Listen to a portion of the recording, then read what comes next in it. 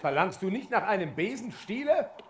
Ich wünschte mir den allerderbsten Bock. Auf diesem Weg sind wir noch weit vom Ziele. Solange ich mich noch frisch auf meinen Beinen fühle, genügt mir dieser Knotenstock.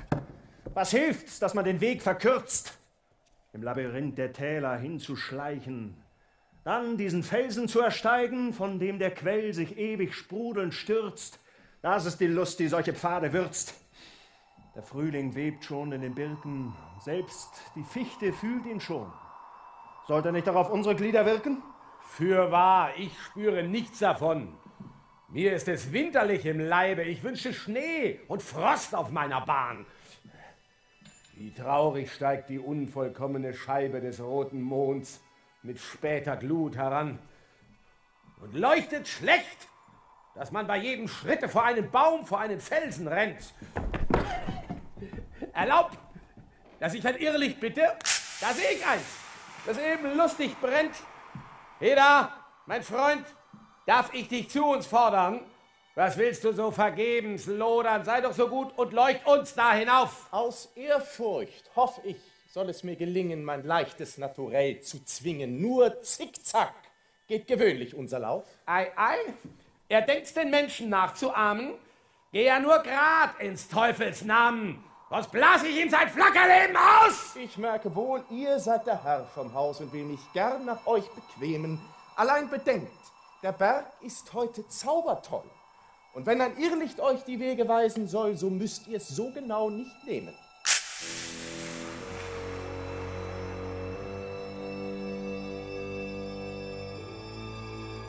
In die Traum- und Zaubersphäre sind wir, scheint es, eingegangen.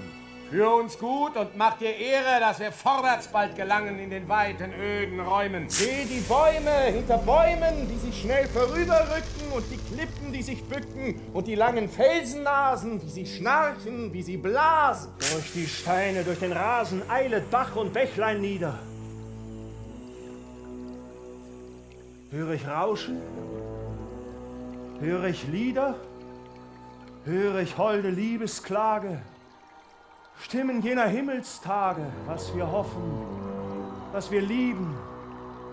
Und das Echo, wie die Sage alter Zeiten, hallet wieder. Huhu, schuhu, tönt es näher, Kauz und Kiebitz und der Herr, sind sie alle wach geblieben? Sind das Molche durchs Gesträuche, lange Beine, dicke Bäuche und die Wurzeln, wie die Schlangen, winden sich aus Fels und Sande, strecken wunderliche Bande, uns zu schrecken, uns zu fangen. Aus belebten, derben Masern strecken sie Polypenfasern nach dem Wanderer. Und die Mäuse, tausendfärbig, scharenweise, durch das Moos und durch die Heide. Und die Funkenwürmer fliegen mit gedrängten Schwärmezügen zum verwirrenden Geleite. Aber sag mir, ob wir stehen oder ob wir weitergehen, alles scheint zu drehen. Fels und Bäume, die Gesichter schneiden und die irren Lichter, die sich mehren, die sich blähen. Fasse wacker meine Zipfel! Hier ist so ein Mittelgipfel, wo man mit Erstaunen sieht, wie im Berg der Mammon glüht. Wie seltsam glimmert durch die Gründe ein morgenrötlich trüber Schein. Und selbst bis in die tiefsten Schlünde des Abgrunds wittert er hinein. Da steigt ein Dampf, dort ziehen Schwaden. Hier leuchtet Glut aus Dunst und Flor, dann schleicht sie wie ein zarter Faden, dann bricht sie wie ein Quell hervor. Hier schlingt sie eine ganze Strecke mit 100 Adern sich ins Tal. Und hier, in der gedrängten Ecke, vereinzelt sie sich auf einmal. Da sprühen Funken in der Nähe, wie ausgestreuter goldener Sand. Doch schau, in ihrer ganzen Höhe entzündet sich die Felsenwand. Erleuchtet nicht zu diesem Feste, Herr Mammon, prächtig den Palast? Ein Glück, dass du's gesehen hast. Ich spüre schon die ungestümen Gäste. Wie rast die Windsbraut durch die Luft. Mit welchen Schlägen trifft sie meinen Nacken? Du musst des Felsens alte Rippen packen, sonst stürzt sie dich hinab in dieser Schlünde Gruft. Ein Nebel verdichtet die Nacht. Höre, wie's durch die Wälder kracht. Aufgescheucht fliegen die Eulen. Höre, es splittern die Säulen ewig grüner Paläste. Girren und Brechen der Äste, der Stämme, mächtiges Dröhnen der Wurzeln, Knarren und Gähnen. In fürchterlich verworrenem Falle übereinander krachen sie alle. Und durch die übertrümmerten Klüfte zischen und heulen die Lüfte. Hörst du Stimmen? In der Höhe? In der Ferne? In der Nähe? Ja, den ganzen Berg entlang strömt ein wütender Zaubergesang.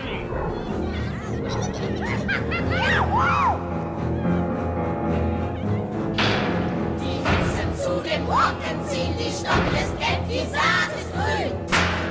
Dort sammelt sich der große Haufen, der Urian sitzt oben auf, so dreht es über Stein und Stock, es tanzt die Hexe, es schickt den Rock. Die alte Baubo kommt allein, sie reitet auf einem Mutterschwein. So Ehren in dem Ehren gebührt, Frau Baubo vor und angeführt. Ein tüchtig Schwein und Mutter drauf, da folgt der ganze Hexenhau. Welchen Weg kommst du her? Über den Hildenstein! Dann guck nicht der Eule ins Nest hinein! Die macht ein paar Augen! Oh, fahre zur Hölle, wie reitest du so schnelle? Mich hat sie geschunden! Da! Sieh nur die Wunden! Der Weg ist breit, der Weg ist lang, was ist das für ein toller Drang? Die Gabe sticht, der Besen kratzt, das Ding erstickt. Die Mutter platzt. Wir schleichen wie die Schnecken im Haus. Die Weiber, alle sind voraus. Denn geht es zu des bösen Haus. Das Weib hat 1000 Schritt voraus.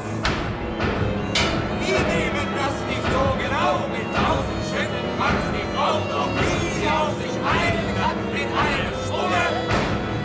Macht's der Mann. Kommt mit vom Felsensee! Wir möchten gerne mit in die Höhe.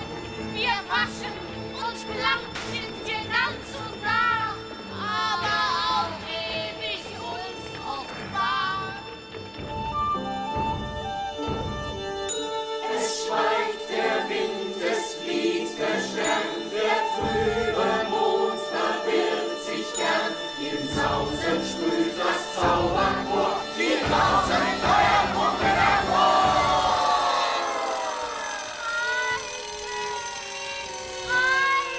Wer ruft da aus der Felsenspalte? Nimm mich mit! Nimm mich mit! Ich steige schon 300 Jahre und kann den Gipfel nicht erreichen. Ich wäre gern bei meinesgleichen. Es trägt der Besen, trägt der Stock, die Gabe trägt, es trägt der Bock, der heute sich nicht heben kann, ist ewig ein verlorener Mann. Tripple nach! So lange Zeit! Wie sind die anderen schon so weit? Ich hab zu Hause keine Ruhe und komme hier doch nicht dazu!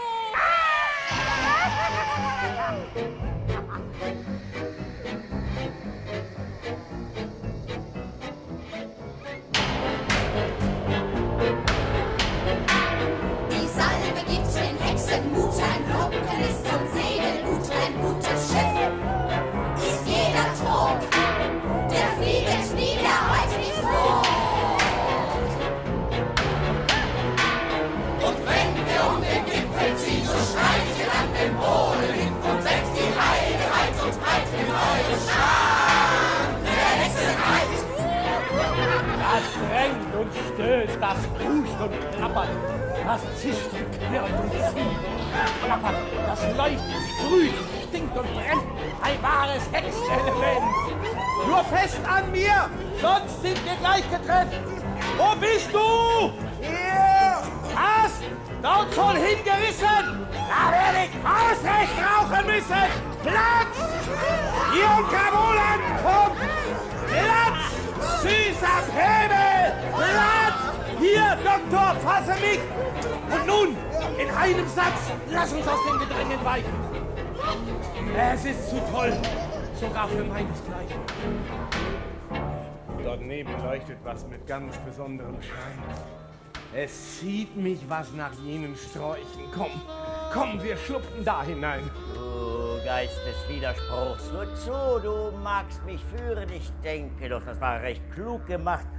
Zum Brocken wandeln wir in der Walpurgisnacht, um uns beliebig nun hier selbst zu isolieren. Da sieh nur, welche bunten Flammen. Es ist ein munterer Club beisammen. Im Kleinen ist man nicht allein. Doch droben möchte ich lieber sein. Schon sehe ich Glut und Wirbelrauch. Dort strömt die Menge zu den Bösen. Da muss sich manches Rätsel lösen. Doch manches Rätsel knüpft sich auch. Lass du die große Welt nur sausen. Wir wollen hier im Stillen hausen. Es ist doch lange hergebracht, was in der großen Welt man kleine Welten macht. Da sehe ich junge Hexchen, nackt und bloß. Und Alte, die sich klug verhüllen. Sei freundlich, nur um meinetwillen die Müst. Kleiner Spaß ist groß. Oh, ich höre was von Instrumenten tönen. Ach, verfluchtes Geschnarr, man muss sich dran gewöhnen. Komm mit, komm mit! Es kann nicht anders sein. Ich trete heran, führe dich herein und ich verbinde dich aufs Neue. Was sagst du, Freund? Das ist kein kleiner Raum. Ja, sieh nur hin. Du siehst das Ende kaum. 100 Feuer brennen in der Reihe. Man tanzt, man schwatzt, man kocht, man trinkt, man liebt. Und sage mir, wo es was Besseres gibt. Willst du dich nun, um uns hier einzuführen, als Zauberer oder Teufel produzieren? Zwar bin ich sehr gewohnt, inkognito zu gehen, doch lässt am Galatag man seinen Orden sehen. Ein Knieband zeichnet mich nicht aus, doch ist der Pferdefuß hier ehrenvoll zu Haus. Siehst du die Schnecke da? Sie kommt herangekrochen. Mit ihrem tastenden Sicht hat sie mir schon was abgerochen. Wenn ich auch will, verleugne ich hier mich nicht. Komm. Von Feuer gehen wir zu Feuer. Ich bin der Werber und du bist der Freier. Ihr alten Herren, was macht ihr hier am Ende? Ich lobt euch, wenn ich euch hübsch in der Mitte fände von Saus und Zirt und Jugendbraus. Genug allein ist jeder ja zu Haus. Wer mag auf Nationen trauen? Man habe noch so viel für sie getan, denn bei dem Volk wie bei den Frauen steht immerfort die Jugend oben an. Jetzt ist man von dem Rechten allzu weit. Ich lobe mir die guten Alten, denn freilich, da wir alles galten, da war die rechte goldene Zeit. Wir waren wahrlich auch nicht dumm und taten oft, was wir nicht sollten. Doch jetzt so kehrt sich alles um und eben da wir es fest erhalten wollten. Wer mag wohl überhaupt jetzt eine Schrift von mäßig klugem Inhalt lesen? Und was das liebe junge Volk betrifft, das ist noch nie so naseweiß gewesen.